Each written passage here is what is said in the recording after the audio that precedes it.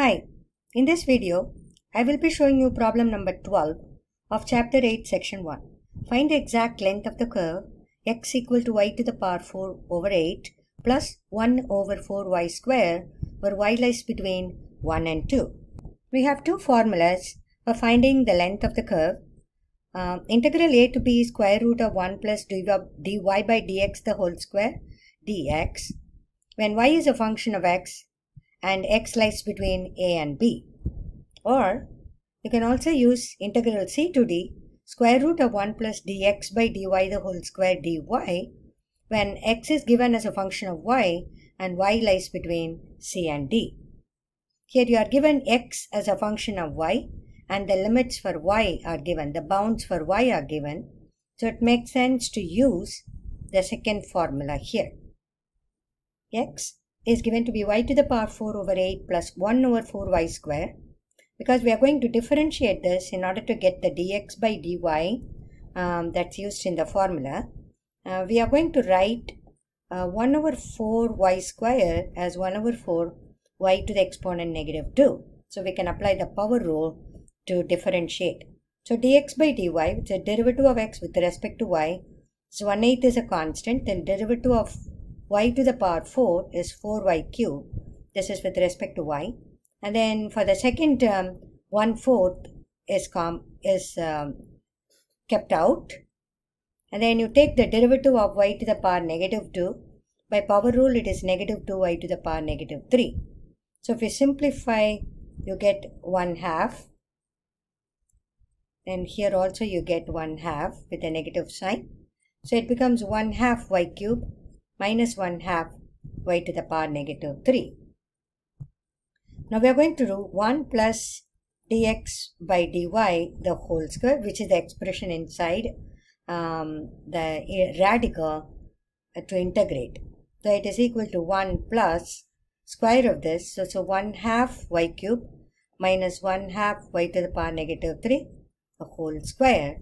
So if you expand that, it's going to be 1 plus 1/4 y cube minus you are going to write the cross product term, which is going to be 2 and 1/2 is going to cancel out.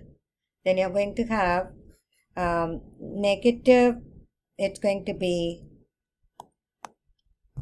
negative 1/2 y cube times y to the negative 3, that will be y to the power 0, which is 1, plus 1/4. This is going to be y cube times y cube, so square of that. So this is also square of y to the negative 3, that will be y to the negative 6. So 1 plus dx by dy the whole square is, you can combine these two and that becomes just 1 minus half, 1/2. So if you write from the highest exponent, 1/4 y to the power 6 plus 1/2, and then you have 1/4 y to the power negative 6.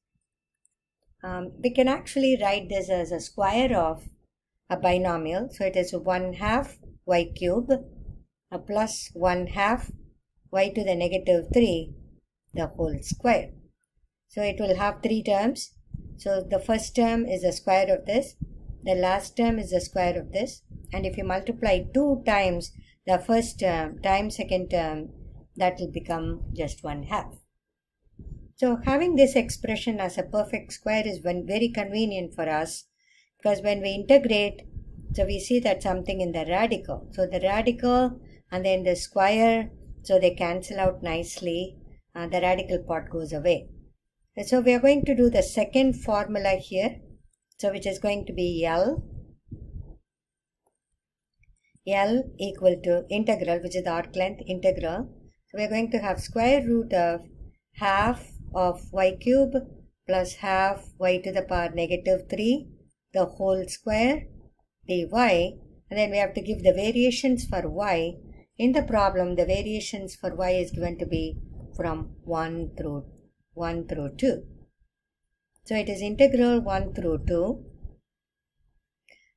Square and square root, it cancels out. So it is half y cube plus half y to the negative 3 the whole thing dy. And now we want to integrate each expression. So if you integrate each term, you get half y to the power 4 over 4 plus 1 half y to the power negative 2 over negative 2, everything evaluated between the limits 1 and 2. So by the first fundamental theorem of calculus, we are going to calculus 2, we are going to apply the upper limit, then find out, evaluate this at the lower limit and then subtract. So it's 2 times 4, so 8, and we have y to the power 4 minus 1/4 y to the power negative 2 evaluated between 1 and 2. So you get 1/8, 2 to the power 4, so it is 4 times 4, that will be a 16, minus 1/4, 2 to the power negative 2. So that is for the upper limit. Then for the lower limit, so minus 1/8, 1 to the power 4, so 1 minus 1/4, 1 to the power negative 2, that will also be 1. So it will be 16 over 8, so that will be just a 2, and this will be minus 1 over 4 and then times 4, 2 to the negative 2, then you have minus 1/8 plus 1/4. If you simplify all this, so it will be 16 as the LCD, that will be 33 over 16 when you simplify. Okay. Hope this video helps.